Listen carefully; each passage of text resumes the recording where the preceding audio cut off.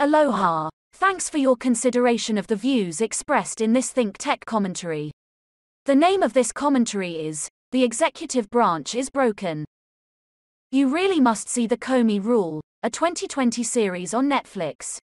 It's a study of the dreadful changes in the federal government under Trump following his election in 2016. It's not a happy movie.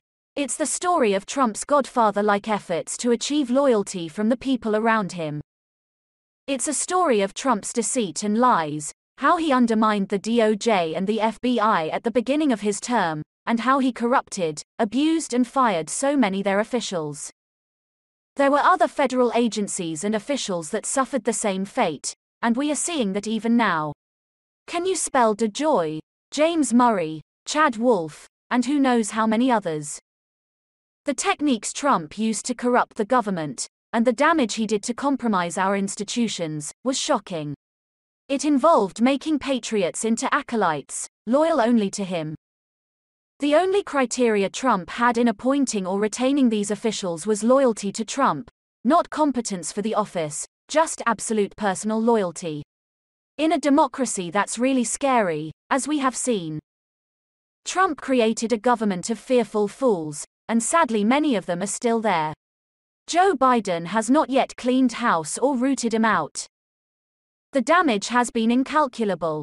We know that Congress is broken because of the efforts of the GOP.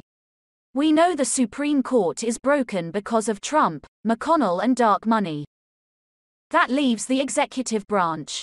It is broken too, so all three branches of our government are broken, and the country will pay a terrible price for that. While Biden is a decent man, he may not be the most courageous or effective president in these difficult times. Regrettably, he is allowing the Trump legacy to continue right in front of our faces. You have to look at this movie to see how profound the damage was, and to understand that it was not short-term. You only have to follow the news today to see that Trump's corruption still casts a shadow on the way our democracy works, or doesn't. It will take God to save America. But it will take even God years to do it. Thanks for your consideration of the views expressed in this ThinkTech commentary. Mahalo.